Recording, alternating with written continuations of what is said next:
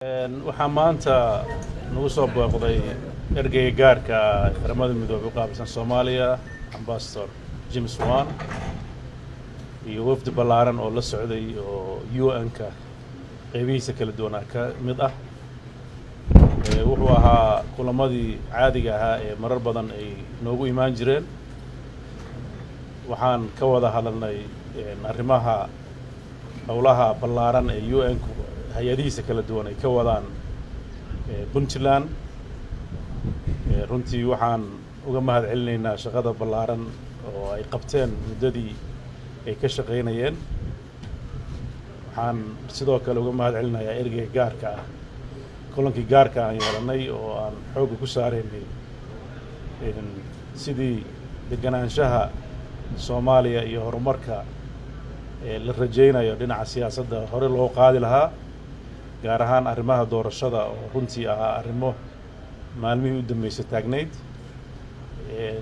wax wanaagsan oo runtii muujin kara inay hore u sii socon karto in la helo doorasho lagu wada qanacsan yahay oo ay ka wada qayb galaan dhammaan qaybaha kala duwan ee dalka Soomaaliya sidoo kale tana dadka daneeyaasha siyaasadda ee Soomaaliduna ay ka dhex arki karaan maslaxad Soomaaliyeed iyo mid loo siman yahay waxaan rajaynaynaa kulamadaas oo weli socda inay iyaguna ay gaari doonaan meelo muhiim ah oo la rajaynayo in lagu wada qanco waan ka mahad celinayaa kulanka iyo imaanshihiisa waxaan rajaynayaa insha Allah marar badan oo kale inaan isku soo noqono ama aan meelo kale isku aragno aad baan u mahadsantahay soo dhawow. Good afternoon, Mr. President, representatives of the media. Thank you, President Said Abdullahi Dani and your team for the warm welcome that you have extended to us today. I would like to congratulate President Said Abdullahi Dani and his administration on their second anniversary in office, which was marked on the 8th of January. Over the past 2 years, Puntland has continued to make notable advances in the democratization process, strengthening of governance and public finance management, security sector reform, and infrastructure development. Mr. President, I'm here today with several members of the UN family that work here in Puntland. We have Cesar Arroyo, the country director of the World Food Program, also Johan Sifwant, representative to Somalia of UNHCR, the UN Refugee Agency, and Sacid, the UN Women Country Program Manager.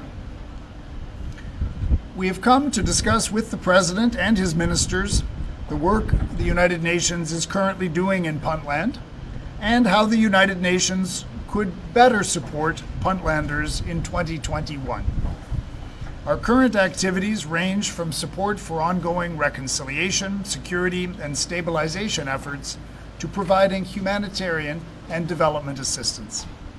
Let me offer a few specific examples. In Puntland, UNHCR is supporting refugees, returnees, and internally displaced people, as well as host communities, working to ensure that individuals can meet their basic needs and are given the tools to foster resilience. UNHCR also provided support to Puntland's COVID-19 response with the distribution of sanitary materials and personal protective equipment to some 19,000 people, as well as livelihood interventions such as cash grants, entrepreneurial and vocational training, and educational assistance to more than 5,000 people. We're also pleased that UNHCR was able to work closely with the Puntland administration in helping with the response to last year's devastating floods and cyclone Gati. The World Food Program is working with Puntland's Ministry of Environment, Agriculture, and Climate Change to set up a skills development center that will promote innovative techniques to grow food in harsh conditions. Participants will be trained in agriculture and fodder production using 80% less water than traditional methods. The The World Food Program is also helping internally displaced people from 3,500 households who have self-organized into 20 farmers' cooperative groups.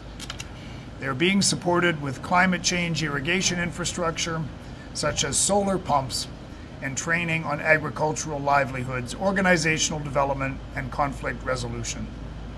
These programs are in addition to the World Food Program's core humanitarian support through food distribution, cash and voucher assistance to nearly 500,000 people in Puntland.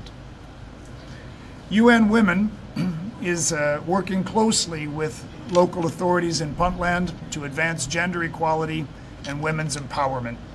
This includes work with the Attorney General's Office and with the Ministry of Justice to improve access to judicial services for women. These are just a few concrete examples of support that some members of the overall UN family are providing here in Puntland. In our meeting today with the President, we also discussed the importance of strengthening good relations between the federal government of Somalia and the federal member states. On the political front, the President and I discussed preparations for elections. In this regard, I highlighted the need for constructive compromise between the federal government and federal member states to reach agreement over implementation of the electoral process. This is in the national interest. We again urge all of Somalia's leaders to work together and to find ways to resolve outstanding issues so that a credible electoral process can take place across Somalia. This is a matter of urgency. It is time for leadership by Somalia's main political actors. It is time for solutions, not more excuses why agreement can't be reached. Mr. President, as we conclude our visit, once again, our sincere